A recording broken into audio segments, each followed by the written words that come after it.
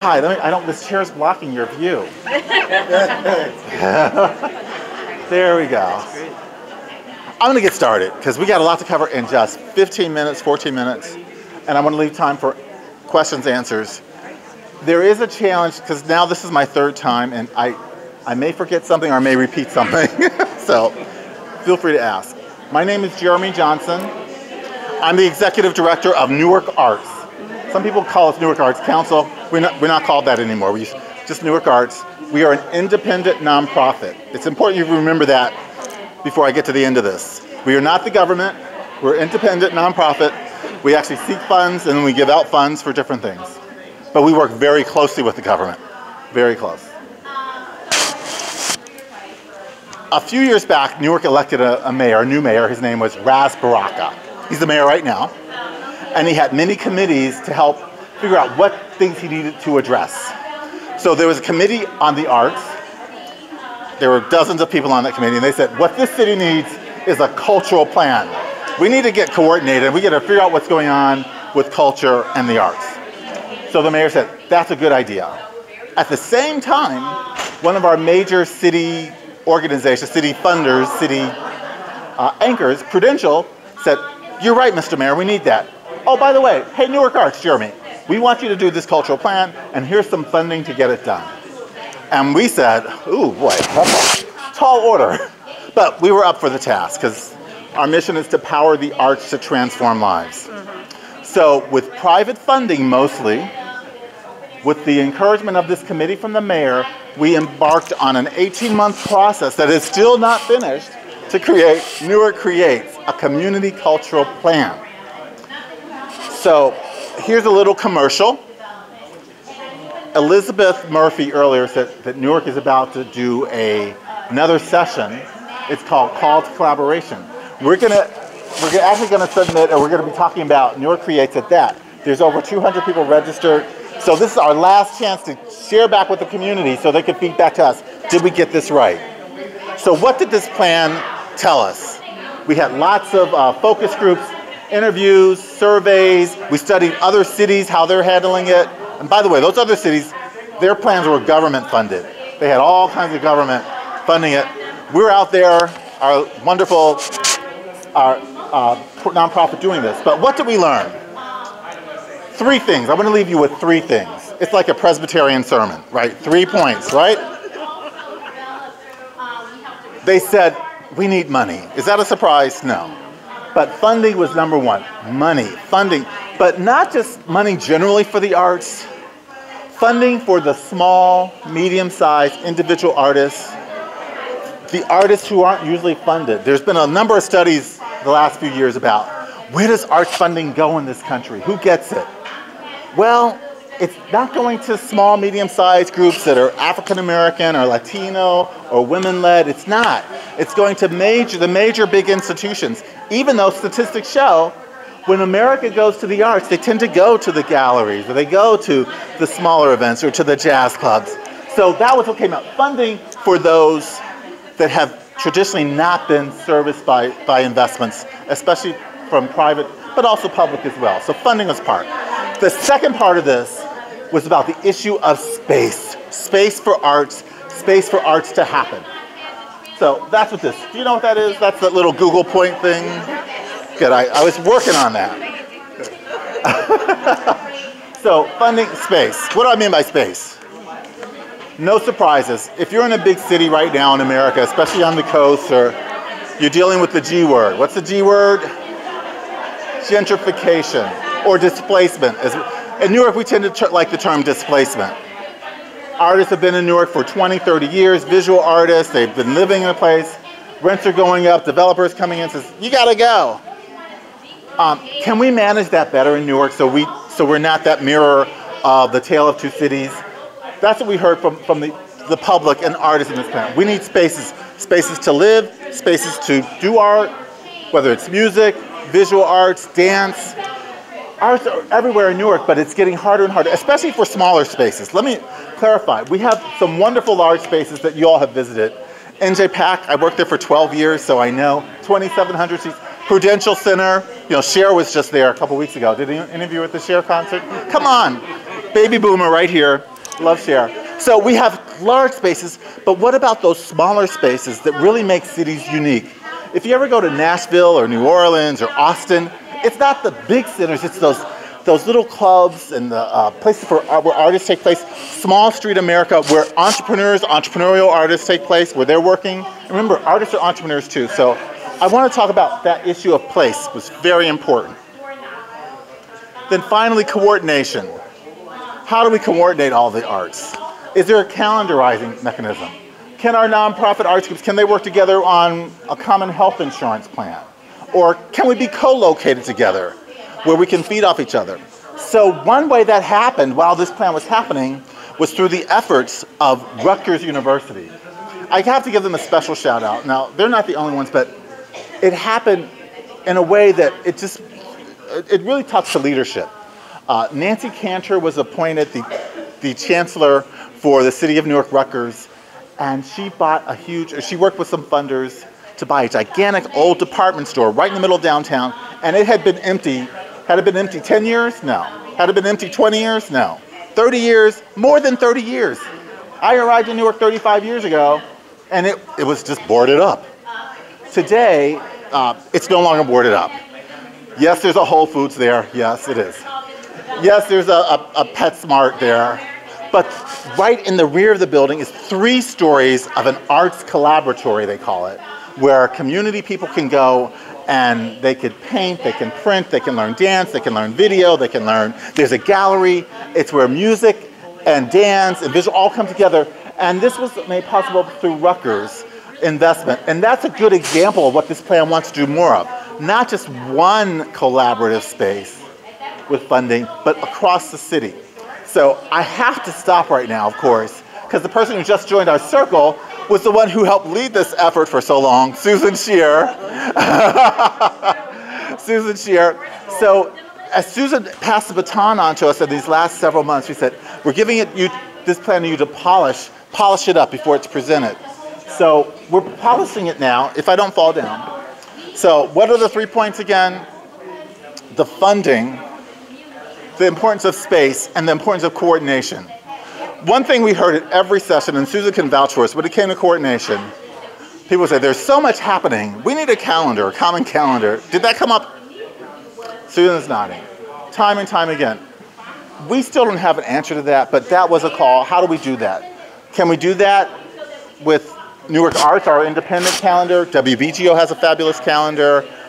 Do we use Google? Do we use Facebook? But that's an issue. The other thing around coordination was shared services. Small arts organizations, they need help with insurance, or they need help with maybe with co-location. Now I feel like I'm repeating myself. But maybe I said that at the last session. I want to say something now that I know I didn't say. Our thinking about this plan changed a little bit from the beginning to now. When we started, we did talk about how the arts could be a way to solve social issues. How do we work with public safety, with health? And that is still part of the plan. We're still doing that. But what we also learned while this is happening, 2 things happened that are really good examples. First, 2 art galleries closed in Newark that had long been a part of our ecosystem. City Without Walls closed, and Algira closed their doors. Big part. The second thing I want to point out that happened during this plan is artists literally started dying. Literally. These were not artists who were 70 or 80 or 90. Jerry Gant, a pillar of our society. We had Rodney Gilbert. We had Bria, who was a fabulous poet. And I could go on and on. So there was something going on. 5, where artists did not have access to the insurance or the health care. There was so I just say that we were looking at these systems, but right in front of us were leaders of the arts community in Newark who were not getting access. So coming out of this, a couple things have happened already. How do we undergird artists? Not just artists as a tool to solve all of those social issues, that's important, but how do we support the artist community themselves? So we as an organization, we've now started some sessions around how do you get insurance, health insurance, how do you sign up? We just did one, was fully subscribed. We're going to be doing that in partnership with people who know insurance. We don't know much, but how do we make those connections? That gets back to insurance. The second thing around place and coordination, we have been struggling with several neighborhoods in Newark, but one neighborhood in particular is called Lincoln Park, which is just a mother lode of arts organizations surrounding a park. They've never worked together though. Lincoln Park Coast Cultural District, Newark Symphony Hall, Newark Boys Chorus School, Newark School of the Arts. They're all around this park that had and a lot of need. There was, the weeds are growing up, they needed new sidewalks. So we went to the mayor, and the mayor came to us and said, we need to coordinate around this historic cultural district. And I'm so pleased to share, and I'm going to give this plan credit for it, that last 10 days ago, the city council approved, I have my fake gavel here, the city council approved a seed grant of $200,000 to seed the coordination around this Lincoln Park neighborhood. That is a wonderful start. But we have in Newark 5 wards with at least 21 neighborhoods. Susan always reminded me, it's not just about the wards, it's about the neighborhoods. So we have more work around this coordination to make Newark a city where the arts can thrive and where we can make sure that Newark is a city of the arts for the future. Questions, comments, observations? Yes, Winnie. Yes, I live in Newark, and I would like to commend you for all the wonderful work that you've been doing. And I have seen it, including, the art crawl, the yearly art crawl that you do, all the other art projects, and then also the murals. Murals play a big role, yes. And throughout the city. And also incorporating art with the community gardens. Wow, yes. Also, you have a little to do with the gardens, don't you? The urban garden, a little bit. No, but I commend it. And my only critique is not with the Arts Council, but in terms of the community of artists. It's sometimes they get a bit territorial, and so I remember I was trying to get an art exhibition going in Newark, and I went around to the different smaller galleries, and none of them would take a look at the artwork. And so it winded up that I had to have the art exhibition in Westchester, New York at Bethany Art and so it was totally rejected because they didn't know me as an artist, and it wasn't even my artwork. It was for International Women's Month, and it was a collection of women artists, from Canada, Latin America, and also the United States. What a great story about the importance of busting silos. If those silos have been busted in the time. So it's like this little competition. I don't know if it's because of lack of funding, so everybody's trying, that could be. I think it's a combination. I want to add to that, Winnie, about the funding. It takes money just to show up at a meeting. Some of you work for organizations, or you may have your money of your own, but if you were busy with your nonprofit of 2 people, and you really want to be here, but you wouldn't be. So sometimes it takes just general operating support to be a stronger, small arts organization. So we do have time to meet with you and talk to you and plan with you. But if the art galleries are struggling, and my point is this. What came out of the study was the need for funding, but not just any kind of funding. What I'm learning from national funders in the arts, we need general operating support, multi-year support. So what we are doing on Newark Arts side, as a result of this plan, stay tuned, we already make small mini grants every year. They're usually project-based, called Art Start for things, but we're going to add on to that other types of grants, you'll be happy to know, that are going to be general operating support. Not huge yet. Ultimately, if we follow this plan, we're going to have a $5 million fund that'll be sustainable through, I'm looking at Susan because we've been through this, through zoning or through special collaboration with developers or through a combination of philanthropy and public. But that's what this did not answer where the money comes from. It's funny, nobody asked me that. I just said, we need money, but the tricky part is where does it come from? Some cities have % for the arts, of course, and we've talked about that. It's on the books in Newark, but it has not been enforced. And yes, Susan. I just want to share that actually it's not that it didn't answer where the money's coming from. We addressed looking at funding and resources and how we could leverage.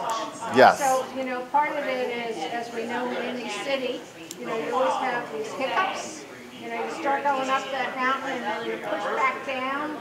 So looking at different ways to leverage through different, again, through developers, through change of policy, and these kinds of things. You know, we'd love to wave our magic wand and say, you know, all this money's going to come through. And we're even told during the plan, you know, don't expect to get national funding. Not until the plan and the implementation. So that's where, you know, we talked about the point of as you start to get the implementation going in neighborhoods based on what people are sharing, that's where that action is. And then that's an implementation that causes, I'm going to say that reaction or that positivity to go move forward and people start moving and seeing. So we're starting to see, so we didn't wait for the plan to be finished, as Susan pointed out, to do implementation.